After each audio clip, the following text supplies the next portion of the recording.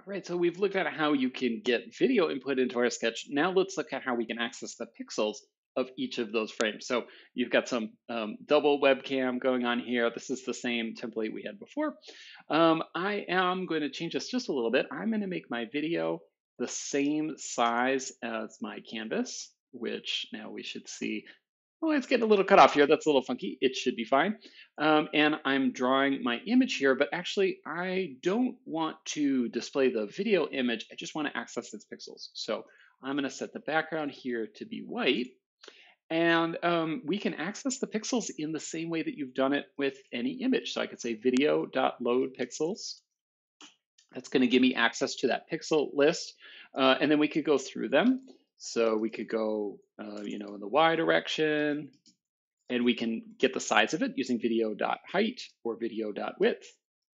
And in this way, we could go through all the pixels in our video, which is great. But one of the things that you're going to find really quickly is that video is slow. There's a ton of data. We're talking thousands or millions of pixels every single frame, 30 or 60 times a second.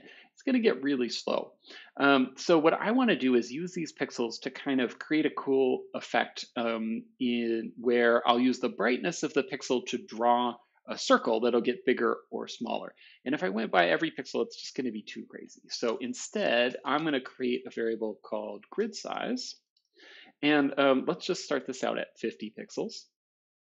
And then instead of reading every pixel, I'm going to read every grid size. So in this case, every 50 pixels. And that's certainly a number you could play with and see.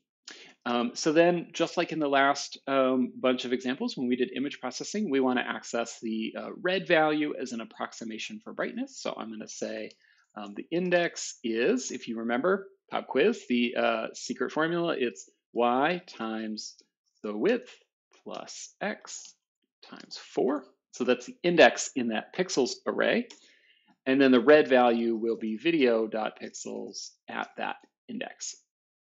So we can use that now as an approximation for brightness to create the diameter of this grid of circles. So my diameter, we'll use map, are the red values between 0 and 255. And let's make that a maximum.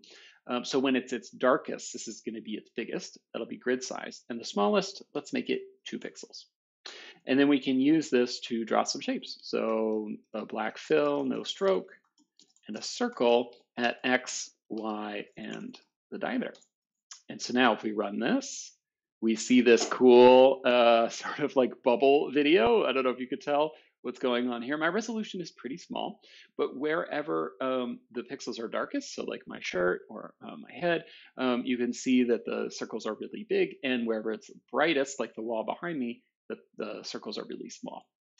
We could make this interactive if you want. So we could use map here between mouse X, between 0 and the width, between 0 and 15 and 50. But remember that map returns us a floating point number, a number with a decimal place. And we can't get pixel 1.6, that does not exist. So then I'm going to wrap map here in this command int, which converts a float to an integer or a whole number, and that just will prevent some issues there. So now if I refresh this, now you can see if my mouse is all the way over, you can kind of see pixelated me. It's a little easier to see. And then we can zoom way in and get these big circles, which is pretty fun. And you can see it's running in real time. It's not having any problems running at full speed here. And that's because I'm thinking ahead about how to maximize the performance here.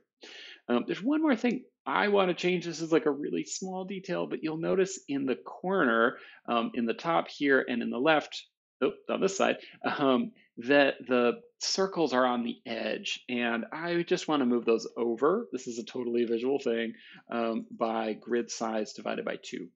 This is so not necessary, but I think will make a big difference in just kind of framing it and making it look nice. You could also figure out ways to make sure they're not cut off on the right side or the bottom.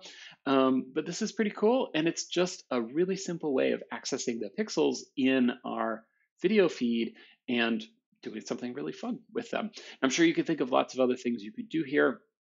You could color the circles the same color as the pixel underneath. You could average in that region to get a better sense of brightness. Lots of ways you can improve this, but basically we just access pixels in the same way that we do with an image. Super easy.